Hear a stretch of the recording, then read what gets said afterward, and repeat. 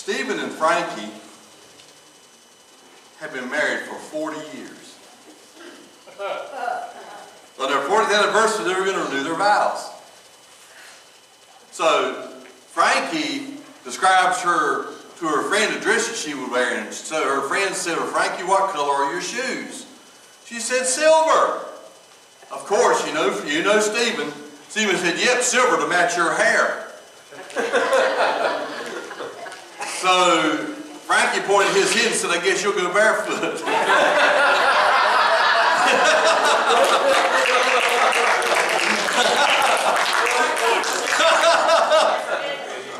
That was a good one for the good book. That was a good one. Amen. Let's talk about that.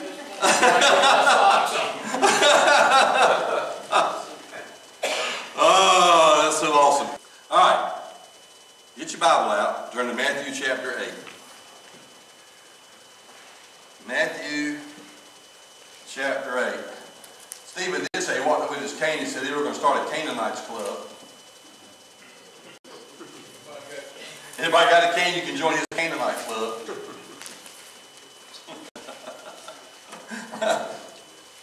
Get your Bibles, turn to Matthew chapter 8. Stand for the reading of the Word.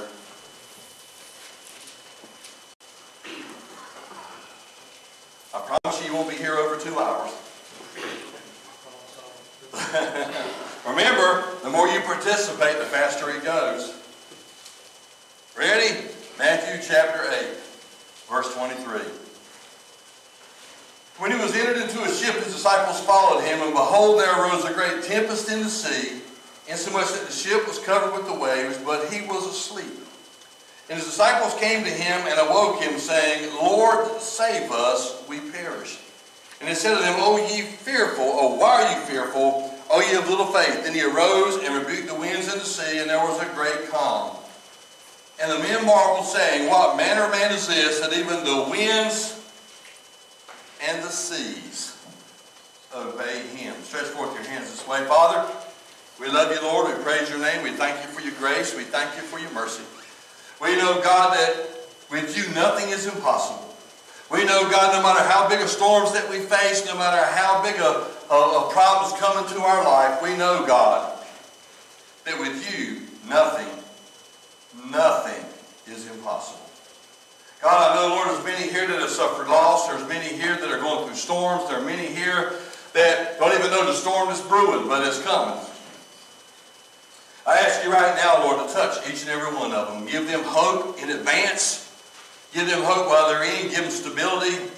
Let them know that this day, as we serve you, it's not in vain. That you've got everything under control. It's all in your hands. We trust you with our very life. I thank you, Lord, for taking us where we could not go on our own. In the name of Jesus we pray. The church said, amen. Now I want you to say this. Listen to me. We're going to say something different today.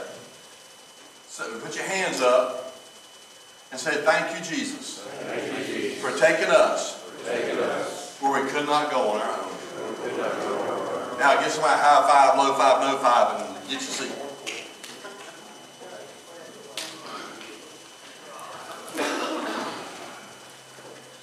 Now this is hope. I don't know how long it's going to be today, but I've already started looking, and I can tell you this is going to be. I don't know how many weeks this is going to be, but we're going to let it rip.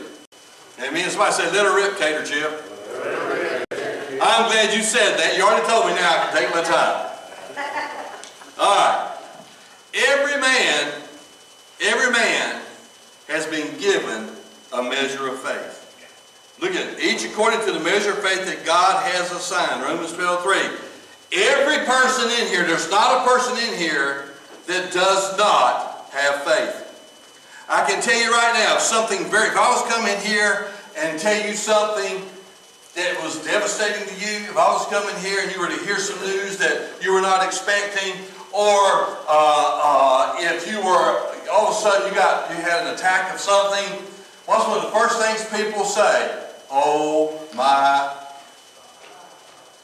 or "God be with us." Oh my God. What is going on? That is that measure of faith within you coming out. Whether you realize it or not, whether you sense it or not, when you hear somebody out of the clear blue start, especially when they're under attack or when they're hitting something that's really, really touching a nerve in them, and they start saying, oh my God, or they start speaking about God, whether they go to church or not, even if they claim to be an atheist. When you hear that, what you are hearing is that measure of faith seeping out. So now every man has been given a measure of faith. And listen to this now. Y'all say lower the plow, Pastor, lower the plow. All right, get ready to crank her up. Every man, every woman in this place has been given a chore. They've been given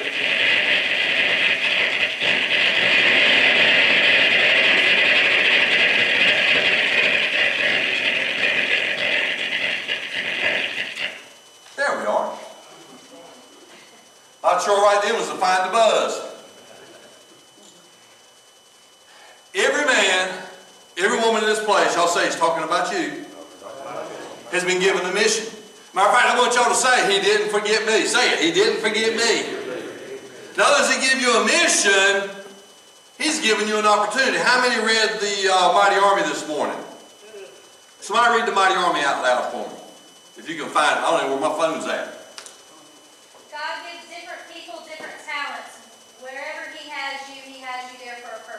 Wow. Wow. So watch this. Everybody has a mission, but not everybody got a mission. You say, well, if I got a mission, God, then why am I not using it? God's given, watch this. If he gives you a talent, if he gives you a mission, then he's going to also, with that mission, when you're ready, he's going to give you, remember, you got to be ready. He's going to give you that opportunity. Now look at somebody and say, now open your eyes. Say, open your eyes. Look around you. Open your eyes, look around you. There is a chance. There is an opportunity. Not only is there opportunity, but when you get this opportunity, then there's going to be challenges. Challenges come in the form of problems. Somebody say, what? Say that, what? Problems? What? Satan's not taking it lightly, because when you realize that you have a chore, a mission, when you realize God didn't forget you, when you realize you've got a chance, opportunity to use what God has given you, then he brings the challenges or the problems, because Satan's not taking it lightly.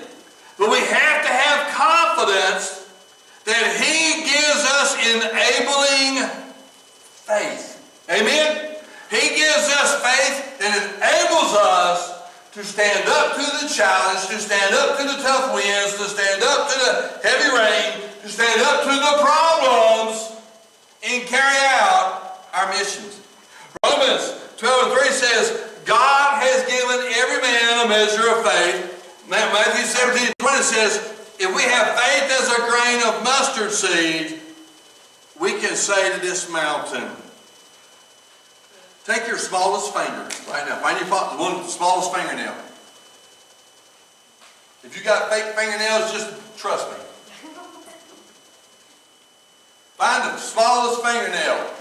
If you got long nails, this may not, you might multiply by 10. On the surface of your smallest fingernail, you can place 100 mustard seeds flat. Whoa. 100 mustard seeds. If you've got longer fingernails, multiply by 2, 3, 4 times, 100 mustard seeds on that fingernail and lay it flat. You see, God says if you have that kind of faith, which means, God, I don't know if I can make it, I'm really having a hard time, I'm not sure if I even want to try anymore. Guess what? When you even say, God, I'm not sure if I want to try anymore, God, I don't know if I can take it anymore, God, I don't know if I can do this, what you're actually doing is, without you even realizing it, is that mustard seed faith is activating in you, that measure of faith is acting in you, and Satan is using the negative to cancel out the power of that little bitty seed that 100 can fit on your finger. Now, wow. So everybody's been given a measure of faith. Faith is a grain of mustard seed. You can say this mountain. How many's ever seen any mountains? Of course, we live in flatlands.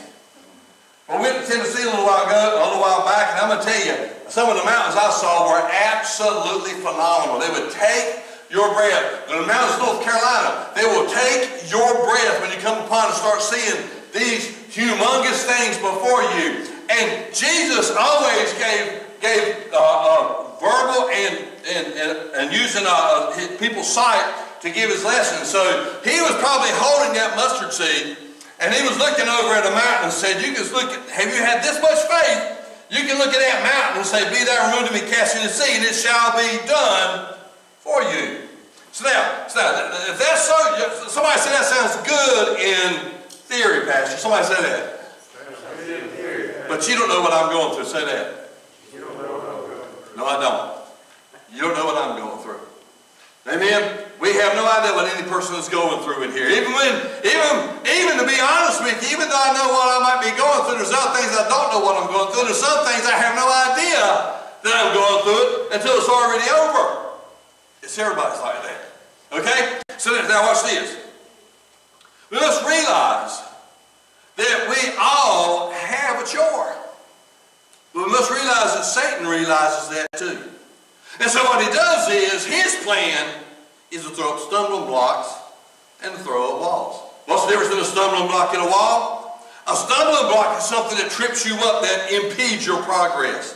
It is something that you get up and fall down, get up and fall down. You get going a little bit, you get up and fall down. And eventually, because you keep getting up and falling down, and getting up and falling down, you give it a shot, you get knocked back down. You take 2 steps forward, you take 4 steps back. You get up and say, today I'm going to do it, today I've made my mind up, today is the day. And you get in there and get knocked down again. Again. Satan is trying to negate that mustard seed faith, that measure of faith that God has placed in you. So that's a stumbling block. But those are stumbling blocks. There's walls. There's a difference in a stumbling block and a wall.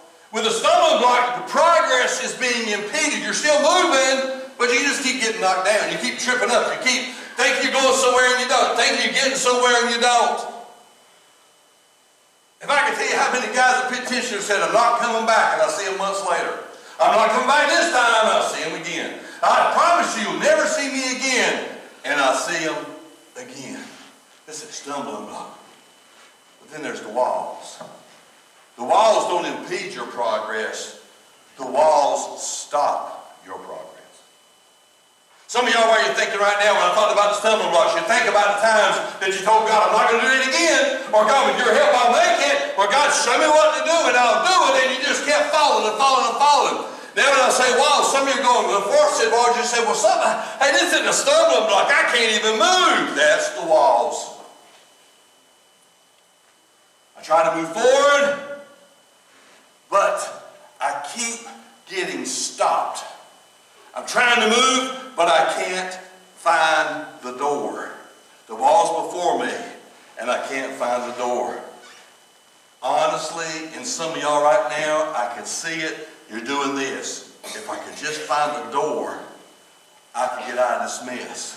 If I could just find this door, I could get out of this. I could move forward, but I can't find the door. I remember one of our fire training, of course, ours is different than guys now. Guys nowadays, it's amazing some of the fire training. When I hear Doug talking in D.C., all the fire training they had, back in my day, we had a SCBA pack on, and we went in a room, and it was flooded with smoke, and we went in a room, and they shut the door, and it was totally black in there, and smoke everywhere, and we got crawling on our hands and knees, and we had to keep up with our buddy as we're going around and maneuvering through this path that they had plastic plate made for us in this room. As we're going through, they said, okay, now cut your air pack off. So we cut our air pack off, and they said, now stick it under your arm and breathe. I breathed a whole lot better until I stuck it under my arm. I said, I need to change antiperspirant.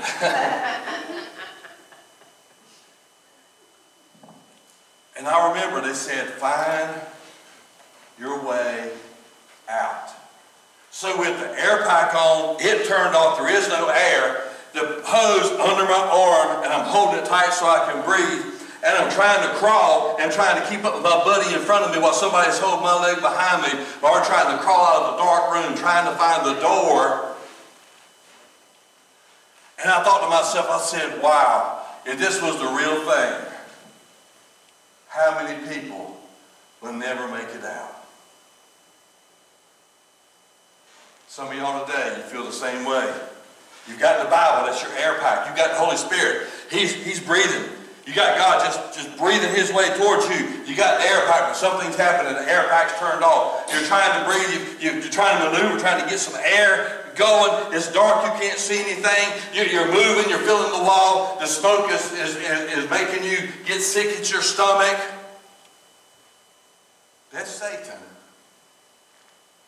doing his best to negate that measure of faith that God has put in every person. Y'all say every person. Every person. And how does he do it? Well, number one, here's his weapons. Number one, it's just pure distractions. Oh yeah.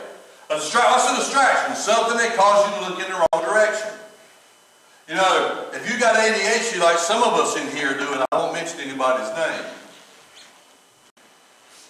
when you holler squirrel, that means you're going along and everything's going fine. All of a sudden you go. You know, just this morning, I heard somebody holler squirrel. I don't know who they were hollering to in praise and worship practice, but they were hollering, watch out for the squirrel, Paul. Who are they talking about? Distractions. Looking in the wrong direction. Man, it's amazing. If Satan can get our mind off our mission and distract us, to keep us looking in the wrong way, to keep us looking in the wrong direction. Again, the Bible says, any man putting his hand to the plow, looking back is not fit for the kingdom of God. Does not mean you're not going to heaven. It means that you're going to have problems here on earth. You're going to have problems with your mission, because your mission is to plow, and plow a straight line, to plant good seed. But if you're looking this way, you can't plow a straight line, because the plow's going all over the place while you're looking behind you. Distractions. And of course, then there's distortions. How many's ever heard this? You're going through problems, and a well-meaning Christian comes up to you while you're having your problems. He might not even know you're having a problem. You might be saying, pray for me, brother, because such and such. And they go, well, you know, if you were a good Christian, you wouldn't be having these problems. Really? If you were a good Christian, if you really were sanctified, then Satan will be getting the best of you with this. Because once you're sanctified, the Bible says that you're a different person. Not only are you taken out of the world, but now the world's taken out of you, and look at what you're going to do. The old man is dead. I heard one guy say that they asked me who was the people on the cross. I said there were two thieves. He said one of them was Paul's dad. I said, Paul's father was on the cross? He said, yeah, Paul said my old man died with Christ.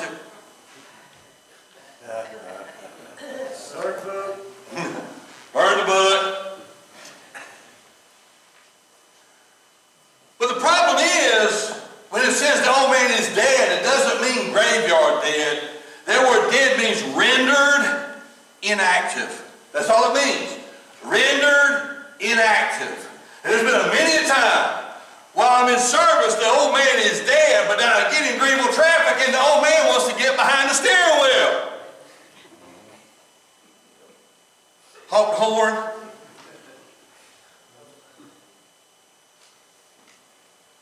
What's really funny, I remember hearing John Hagee said one day he got behind this old lady at the traffic light. He said the traffic light was red and said it turned green, and as it was turning green, the old lady finally looked up. By the time she looked up, it turned yellow again, so she looked back down. Went through the light again, and it turned green. He said, she'll get this next time. She looks up. Light changed, she looked back down. The third time, he tooted his horn just gently. By the fourth or fifth time, he's honking his horn. And finally he says, "Move it, sister! Or I'll come up and move it for you!" And he turned around beside him, and there was one of his church members waving at him. In the car beside him. That distortion. If you serve God, everything's going to be all right. If you're doing everything right, dotting your I's and crossing your T's, there is no problems. If the old man is dead, you're not going to have a problem doing your chore.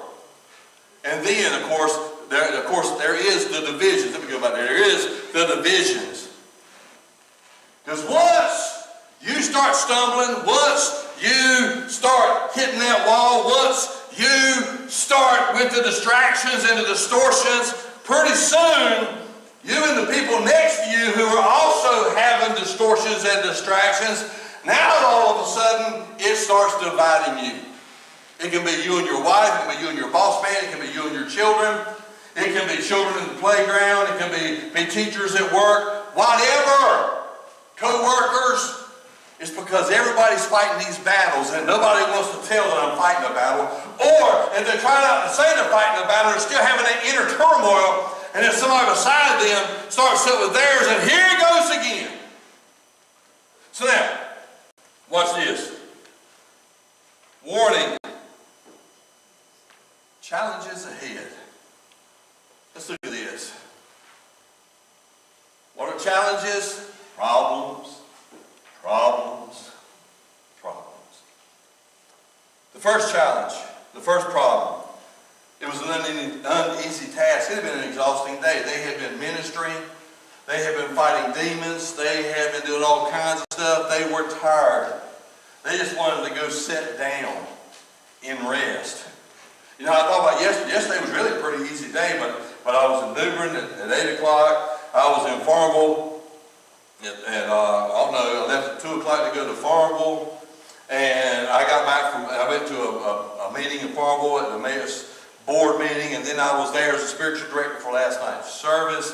So it was like 9, 10 o'clock before I got home last night. And that's where I did some more work on my message. And I was doing more work on my message. I was also writing letters for guys in B5 to carry to court with them. And so I'm doing all this stuff, I got everything going on. And then Duke had the nerve to play last night.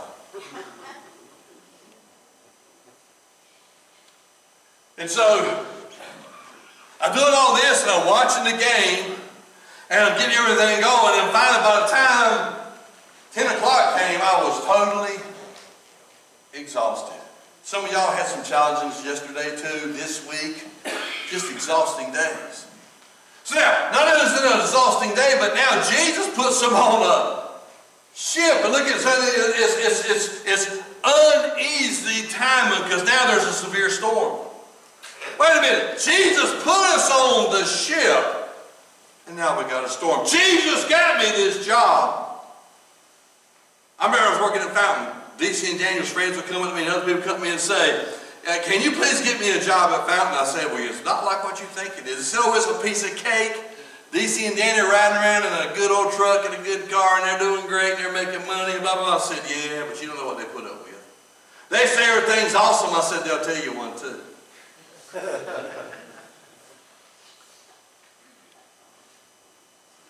And I remember giving somebody a job one day, and he said, "Man, please, please, please," one of DC's friends, "please, please, please, please, please, please, please, get me a job." I said, "Okay." He said, "Where am I going to work with you?" I said, "No, you're not going to work with me." I said, "I'm an engineer." "Dude, you don't have any skills at all. You're going to be put on the assembly line. They're going to teach you skills." And he goes, "Well, that's good, that's good, that's good. I can do that. I can do that." I said, "Okay." I got him the job. 1 week after he got hired, he come to me and said, "What'd you do to me?" I said, "What did I do to you? I've done nothing." I said, "I don't even see you. I'm doing my job. You're doing yours." He said, "What in the world did you do to me?" I said, "I didn't do anything." He said, "You put me in hell." What happens to the nice cushy job DC had, and nice cushy job Daniel had? I said, "You're working with DC." He's sitting there just smiling and laughing, building the boats. He's having a good time. His friends over there going,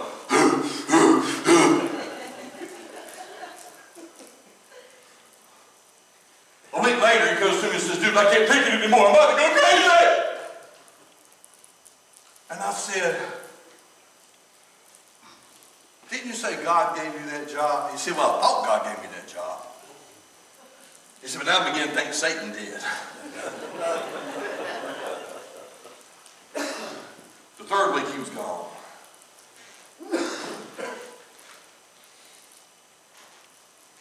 Don't raise your hands. Please don't raise your hands. And please don't point any fingers. How many know that God gave you your job? How many know that God placed you here today? How many know that God put you in your marriage? How many believe that God gave you your children? I was telling Beth, I said, you're a special one. I said, I couldn't pick with DC and Daniel. I got pot luck with them.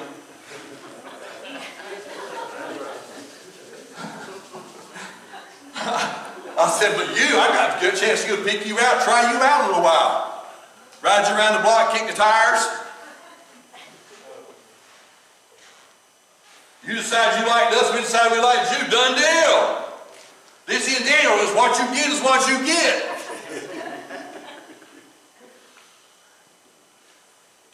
How many believe, don't raise your hands, God gave you those children? You can't give them back either.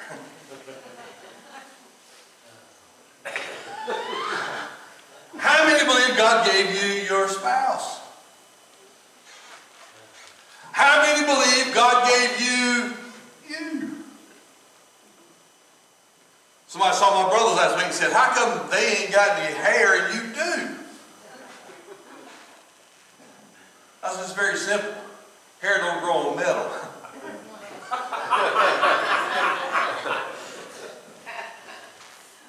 I said, they used to be called hardheads all the time.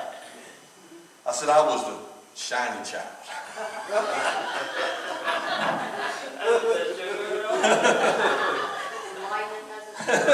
Lightning! Don't get ready to duck. So watch this.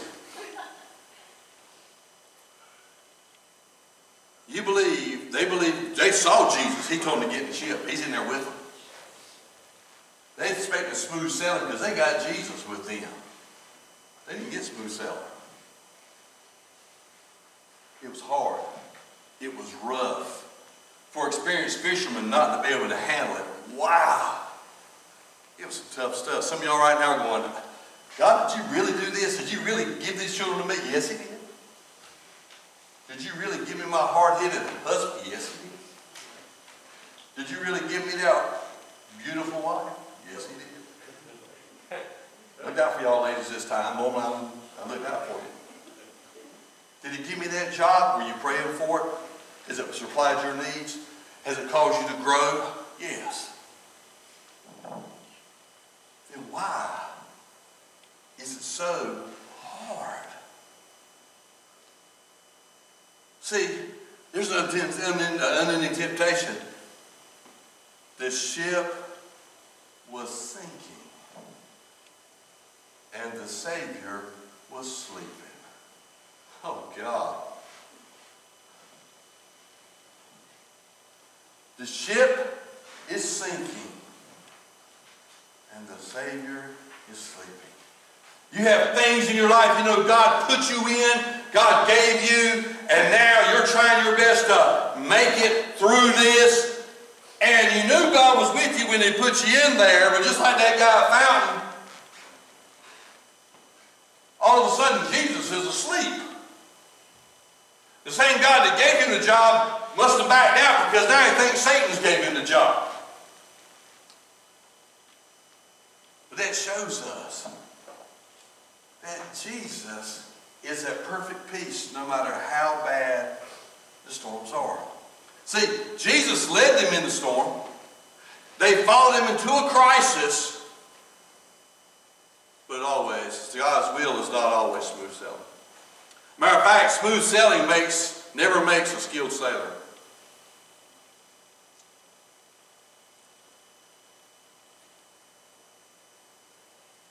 I watched people many times.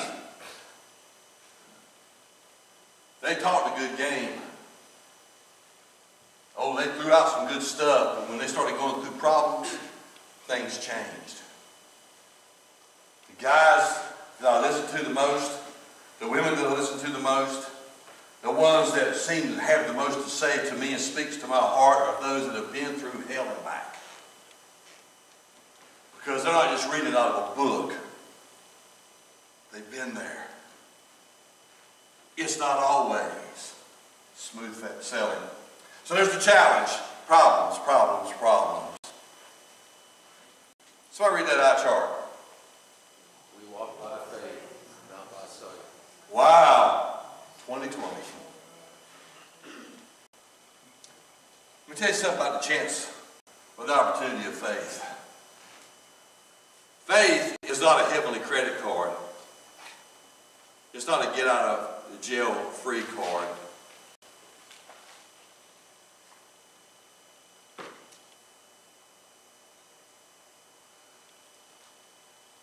Faith is the heartbeat, the driving force in us that invites God and His power into any situation. The scripture says, Romans 1:17, the just shall live by faith or by faithfulness. That word live means to live the real life. To live in the good, the bad, and the ugly. Clint Eastwood wasn't the one that started that.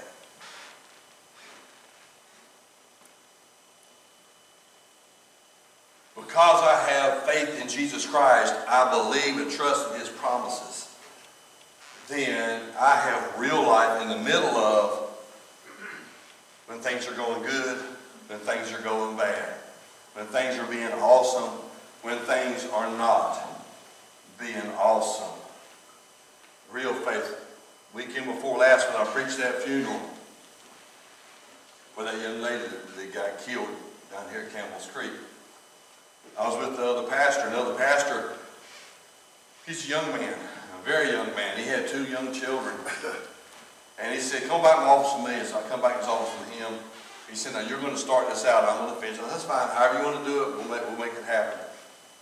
And then he looked at me, and he apologized for me doing the funeral. And I said, I'm sorry, what? He said, I'm sorry that you're having to go through preaching this funeral after all the things you have been with, because somebody had told him about Bethany. I hadn't told him, somebody else told me. He said, after all you went through with Bethany, and now you're having to preach this funeral, I'm sorry. And I said, bruh, since just before Bethany died, I've done 25 funerals. I said, this is not wrecking my nerves. He said, but how more can you do this? He said, I couldn't handle it. With my kids, if something happened to one of them, I said, well, when it first happened, I couldn't handle it. I said, I just had to hold on to God and trust Him. I said, but I was doing funerals the day before Bethany's funeral, literally the day before Bethany's funeral, the week before Bethany's funeral, did Bethany's funeral, did a funeral the week after Bethany's funeral. And again, he said, I'm so sorry. I said, don't be sorry. I said, this has not destroyed my faith. This has increased my faith. Because I watched God step in a greater way than I ever could have seen Him before. Because when your need is so great, His grace is always greater. And so no matter how bad your need is, though, you know, it's like the Super Bowls. We don't even have Super Bowls anymore. We got computers and we got everybody walking around doing this. Like I told y'all the other day, I was in Walmart and this person's walking past me and they're doing this. They would have hit me. They would have ran right into me as they're doing this. It was almost, I mean, it was within an inch of hitting me. If I hadn't looked up from my cell phone at the time.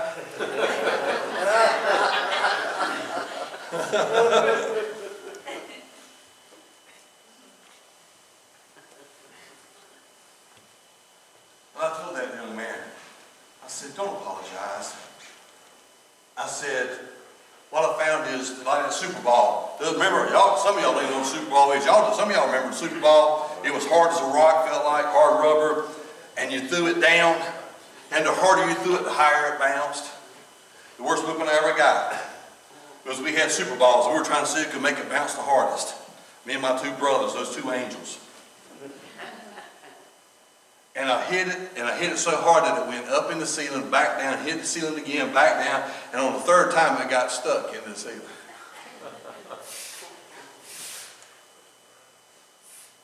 Two things happened.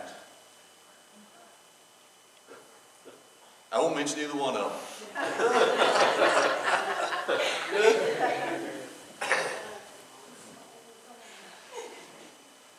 But faith is like that. The harder you get thrown down, the harder the situation is, the darker the night, the heavier the burden, the tighter the squeeze, the harder you get thrown down, the higher you bounce back up. God didn't say that it wouldn't happen to you. He just said that I'm going to be there. The just shall live. They shall breathe. They shall exist because of my faithful promises. Amen? Amen. Y'all say amen. Amen. We're almost, well, no, we're not.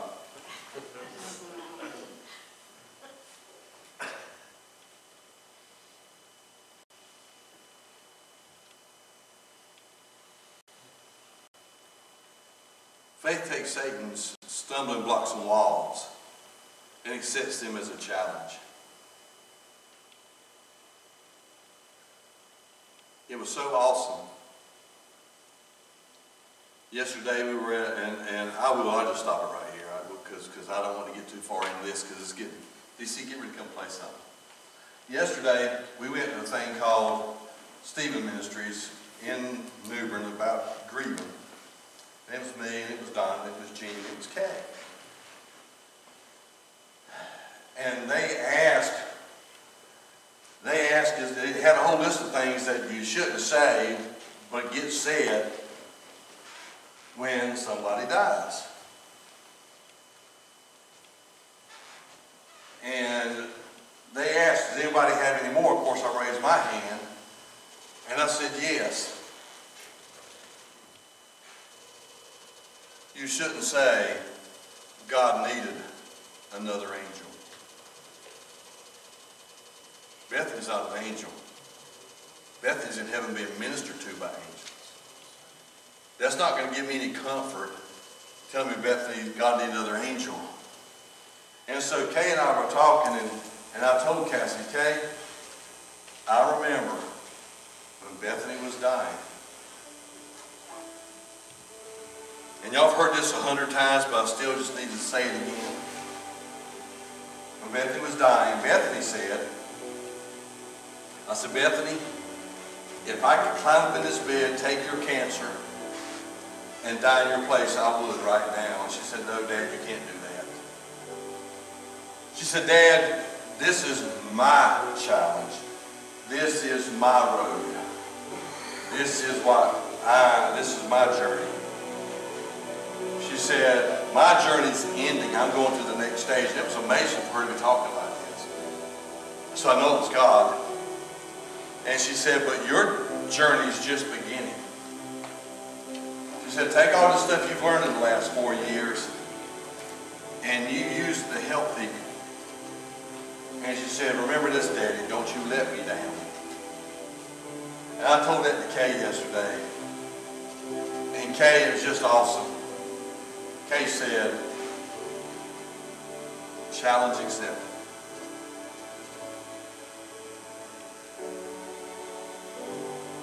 Yes. Challenge accepted. Faith takes your stumbling blocks, your walls, and it accepts as a challenge. 3 places. First, your heart. There's stumbling blocks in your heart. When you say your heart, it's not just a physical boom, boom, boom heart. It's your mind, your emotion, your will. There's the challenge in your heart. There's also challenges in your home. Every last one of us. I've yet to see a perfect home. I've yet to see a perfect heart. And then finally, challenging your happenstances. Happenstances is your work, the people that you come across, the people that you're helping, the people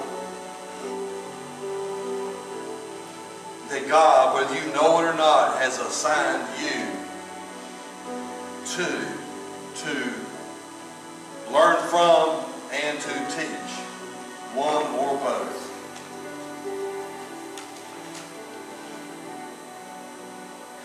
Faith in God doesn't make things easy.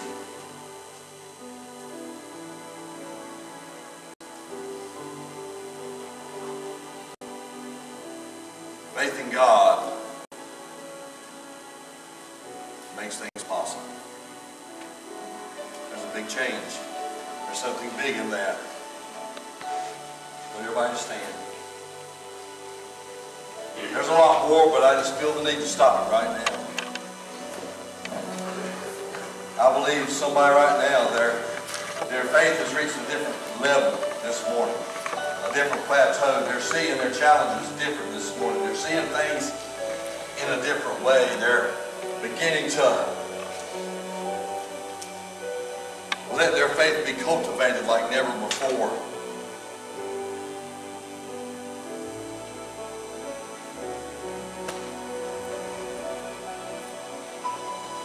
Every head bowed, every eye closed. Nobody looking around. I want you to have the ability, the opportunity to take advantage of this hour.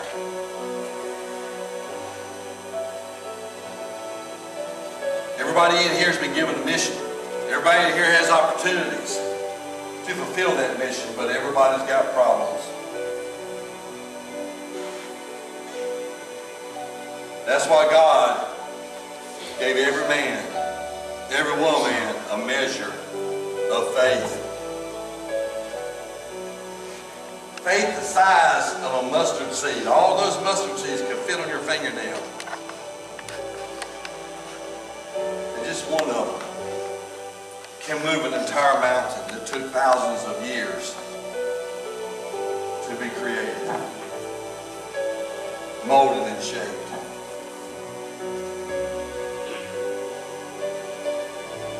With every head bowed, every eye closed. Let's get honest with God and with ourselves. Nobody's looking around. You're safe with me, I can promise you that. If you're facing some stumbling blocks, you've been tripped and your progress is slow, it's impeded, and you've been tempted to want to give up, nobody looking around, every eye closed, would you just lift that hand up? Quick like, bless them, Lord, bless them. I've been impeded. The stumbling blocks keep coming. I can't seem to get them out of the way. I can't seem to plow through them. Maybe you're here today and you've run into a wall. That's not impeding your process. That's stopping progress. You're trying to move forward, but every time you try to move forward, you just keep hitting that wall. All you're getting is a headache. You can't find the door.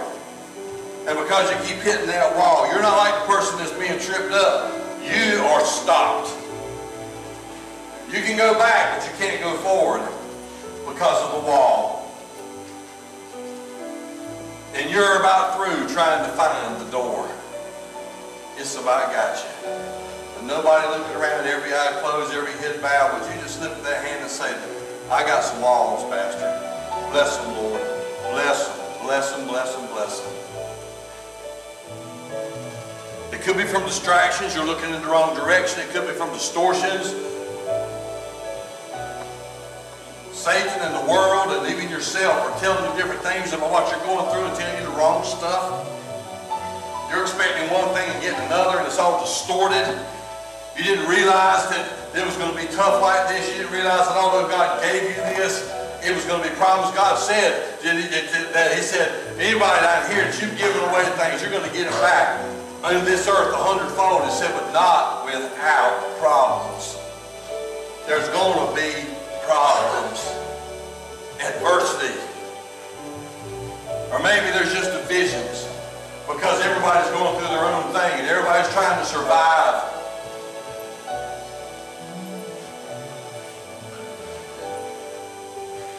So there you are. Stumbling blocks, walls. You're distracted. It's distorted. There's divisions. You know God called you, but you weren't expecting all this. When God called you, you were expecting a nice launch out into the water, a nice little ride across the river, a ride across the lake, till you got to the other side. It's going to be nice and pretty and clear and clean, and you get in there and all of a sudden, you're not seeing nice and pretty and clean, you're seeing dirty and hateful. You've had things happen to you that has actually ripped your heart apart, ripped at your soul, has torn you limb from limb, but you're still in that boat. You're just waiting for Jesus to wake up before you sink. Nobody looking around, every eye closed. If this is describing you, but nobody looking around, this is just so you can jumpstart that faith.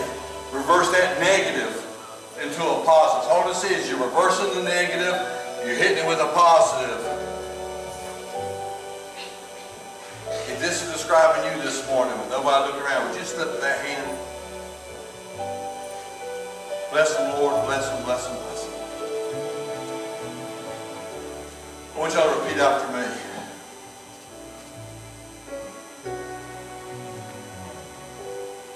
Well, let me just, before y'all repeat, let me just say this. I was ministering to that family, and a well-meaning, faithful Christian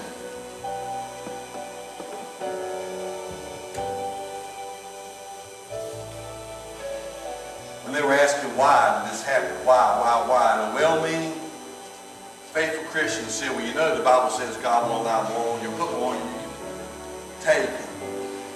I looked over at him and I said, can I please address what you just said? He said, sure. And I said, don't take it offensive.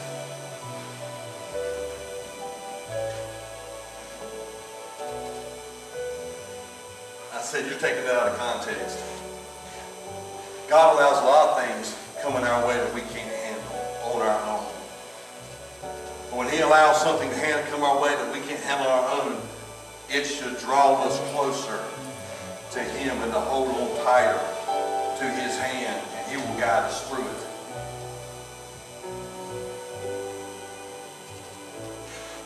So I want you to repeat after me.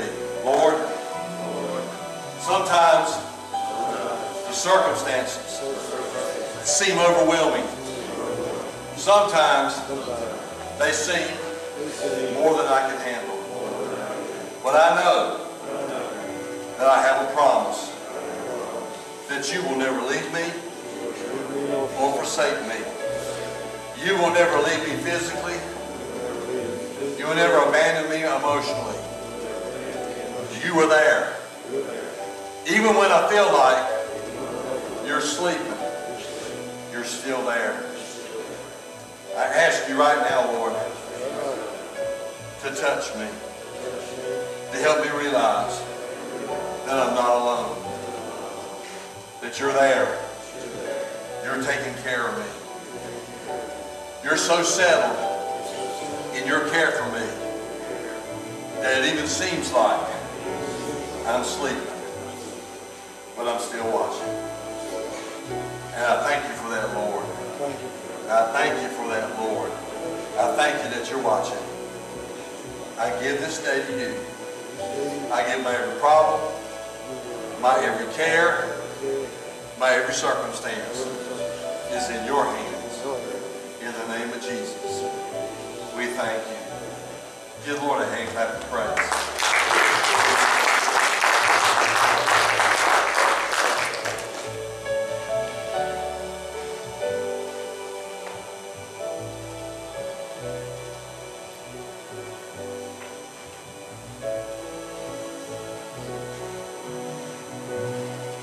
The whole time, and I know I haven't talked about it lately, but this just fits perfect right here. The whole time Bethany was sick, she said, Daddy, whatever you do, don't stop fighting. I said, well, Bethany, the same goes for you. Don't stop fighting. One day she told me, she said, Daddy, I don't know if I'll stop fighting or not. She said, but I really need you to fight for me right now. And I said, I'm here. I'm not going to stop fighting. And I remember that day, hours later, she said, don't stop fighting, Dad. I said, I'm not. I remember that day when the doctor came and sat down beside me and said, Mr. Linton, it's in her brain. It's overwhelmed her. It's in her backbone. It's in her spinal cord. The cancer's everywhere. She says, whatever we do now, anything we do to her now would just kill her. And I looked at that doctor and I said, she made me promise that I wouldn't stop fighting, and I'm not. And the doctor looked at me and told me something so profound. He said, you're not stopping the fight. You're just going to change the way that you fight. You're going to change the way that you handle this. And I said, I don't understand. And she said, you're a man of great faith. I said, yes, ma'am. She said, well, here's how we're going to fight it. We're going to take care of the pain. We're still going to do radiation on her back. But we're going to stop fighting the cancer because anything we do will kill her. Said, so now you haven't stopped fighting. You're still fighting.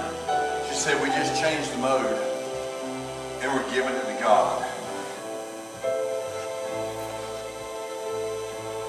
And it took me quite some time to let that register in my head and in my heart. Because all I could hear was Bethany saying, don't stop fighting, Dad. Don't stop the fight. Finally, God got me this thick skull and let me know that I hadn't stopped the fight. I just changed the way I fought. Some of y'all in here right now, you're frustrated because it's not working. You're frustrated because you're giving all you got, but it doesn't seem to be working. And I'm here to tell you, don't stop fighting. Change the way you fight. Keep attacking sin. Keep attacking Satan. Keep drawing close together. But change the way you fight. And watch what God will do. Now, before we close, does anybody need to come here for prayer? Anybody needs to come here for prayer? The altars are open. If you don't, we're going to close down. Don't forget Tuesday night we're talking about caregivers.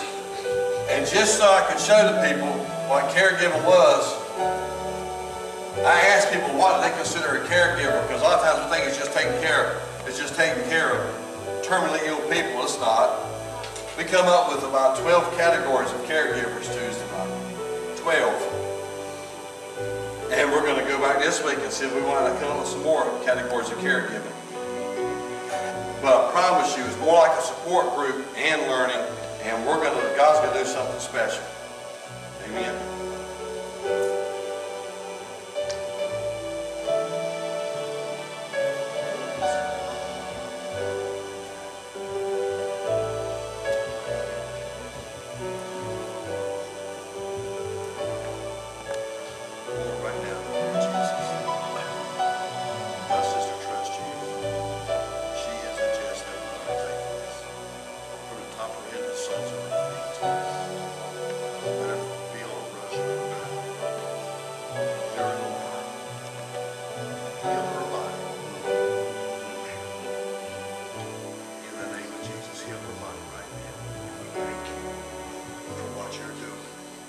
You've got this, Lord.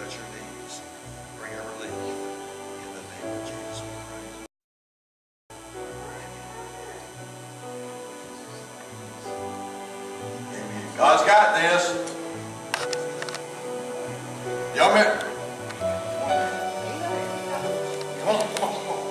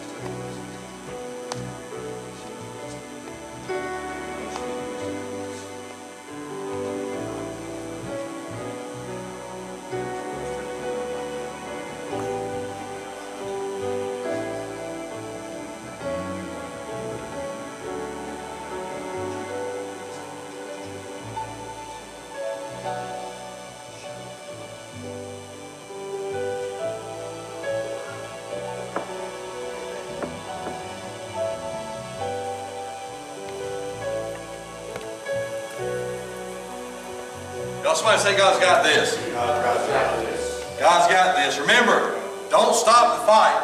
Because sometimes if while the way you're fighting is not working, if all you got in your toolbox is a hammer, every problem becomes a nail. You need to expand your toolbox. Amen? Expand your toolbox.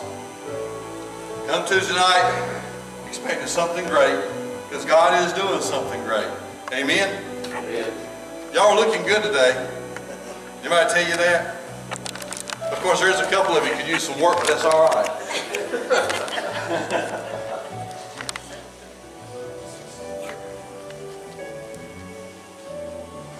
Dear Heavenly Father, we thank you for today. We thank you for this message. We hope that we can take it and use it for our advantage. And we ask that you bless everyone here and everyone that's not able to be here. We say our prayers to you for your Son, Christ Jesus. Amen.